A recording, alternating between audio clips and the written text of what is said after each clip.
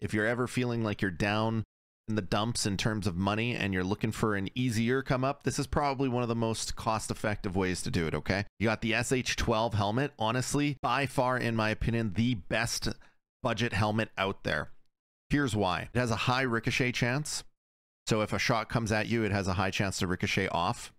It not only has built-in headphones, but it's at the medium noise and sound pickup values, which you probably have to spend about like 25,000, I think, to get a medium. So to have a helmet that can do high ricochet with the noise reduction, it's really good. The only downside, you get shot in the face, you're dead, right? But again, we're talking about budget here, so there's always going to be better things that you can do. This is up to you if whether or not you want to do it. In terms of armor, now this is probably my most expensive piece, and this is up to you if you want to go really rags to riches, maybe a tier 3. But this is one of my favorite tier 4. It's probably in around 50k right now, but the market's going to change a lot over the next while. So that's the armor. When it comes to the chest rig, honestly, you can go something super cheap, like a couple thousand if you want to. The reason why the B3 universal chest rigs are kind of cheaper for their price point for space is because you can find these on the boss squad. So anytime that a boss is killed, he has a bunch of guards, and the chest rig is the B3 rig for them. So it kind of gets diluted in the market, and therefore the price gets driven down. Also, I think the B3 was in some of the starter kits as well. Either way, this is a good one to do. It's about 20k, but again, you can go something really, really cheap. In terms of the backpack, now backpack is subjective. Do you want a larger backpack? By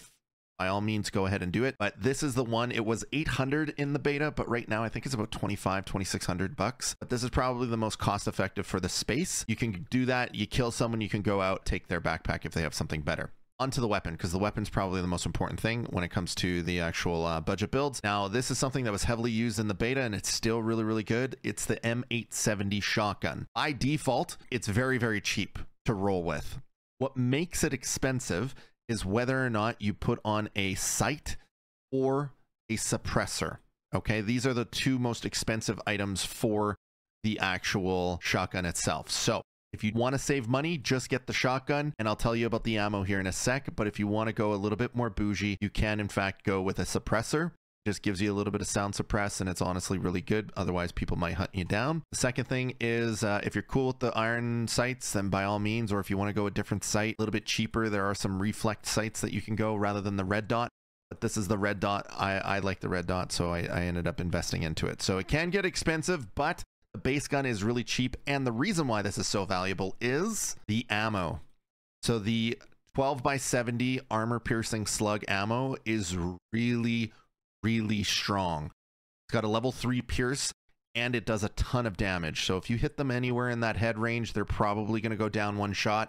It's maybe in the chest armor or something like that. It's maybe a couple of shots, maybe 3 shots. You know, if they're running something juicy, it's all relative, right? It all boils down to relativity when it comes to the ammo versus the armor you're shooting against. But in terms of like a budget build overall, to build up your wealth again from the ground, this is what you're going to probably want to look at. Something along these lines. You can always move things around, but the shotgun is incredibly strong. The other thing with shotguns is you could look at doing the SPR 310, same concept. This is a really cheap gun, so that's something else that you can look at. Now, the key thing with your ammo is it's important to not put it all in your chest rig. If you do have a case, I highly recommend that you put your spare ammo down here. Now, let me make an example here, okay? I put most of my ammo in my case, and I put a little bit out for an actual reload. However, I'm only going to use this ammo on reload by pressing my R key if I'm in the middle of a fight.